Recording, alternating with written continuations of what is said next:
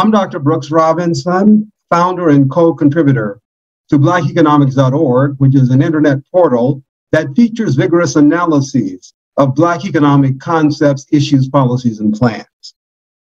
To the Most Honorable Salas Muhammad, Queen Muhammad, President Dr. Mukarram, who just brought me on, Pastor Brady, who delivered an excellent introduction, Dr. Broner, the producer of this summit, and even to Bevan, our engineer. And I should not forget to also recognize all of the distinguished panelists for this Afro-Descendant Nation Self-Determination Summit. It's obviously a great pleasure and honor to be here, and I'm excited to have been invited to participate.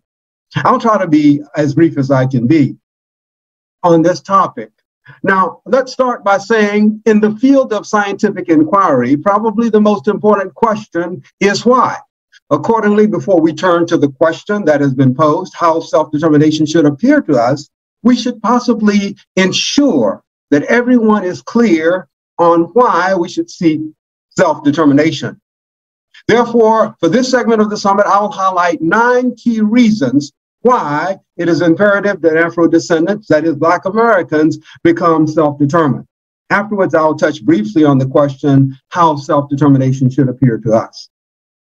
The following 9 key selected critical circumstances, there are reasons why Afro-descendants should be motivated to seek self-determination. We'll start off by looking at number 1.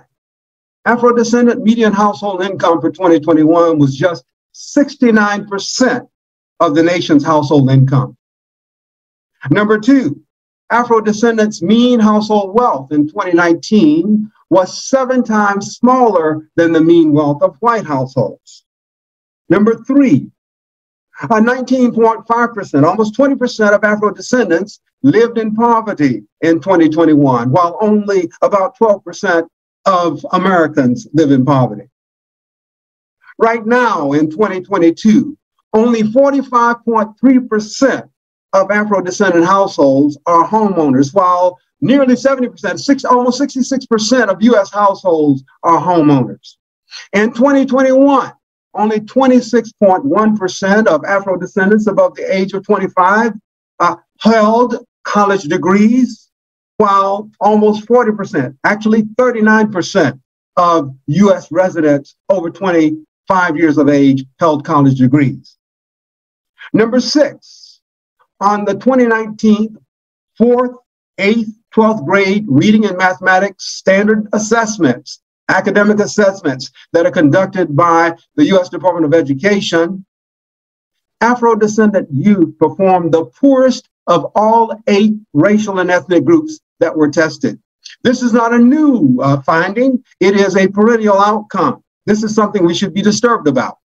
Number 7, Afro-descendants comprise 33.6% of those imprisoned in the nation's jails and in prisons, federal and state prisons and local jails in 2020, 33.6%. Yet we only comprise about 12% of the population.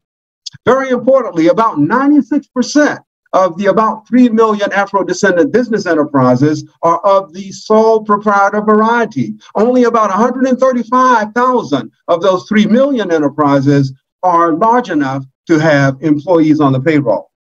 And related to that, of those 3 million businesses, they earn receipts of about $206 billion back in the 2018-2019 year period, which is less than 15% of the $1.4 or $1.5 trillion spending power that we had at that time.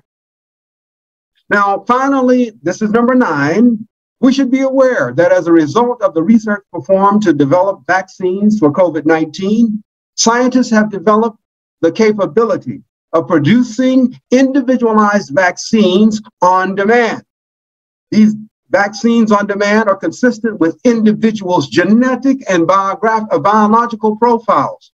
We believe that this new technology, this new capability will facilitate the designing and manufacture of diseases to order. These diseases will kill the unwanted and leave the wanted alone. Now to the question, what will self-determination look like? Well, we've thought about that, and we've written about it in a book that we prepared a couple of years ago called Exodus, a book for Black Americans showing a way out and up. But we don't have time to discuss all of those ideas here. But what we want to emphasize is that all of the points that we have made, all of the foregoing points, should make it clear to Afro-descendants, to Black Americans, that we have many reasons to want to be self-determined. All we have to do is to develop the will. And we know that if there's a will, there's a way, and we can find the way. I'll stop here and listen as other panelists express and convey their visions of what Afro-descendants should have as determination, as self-determination in the future. Thank you.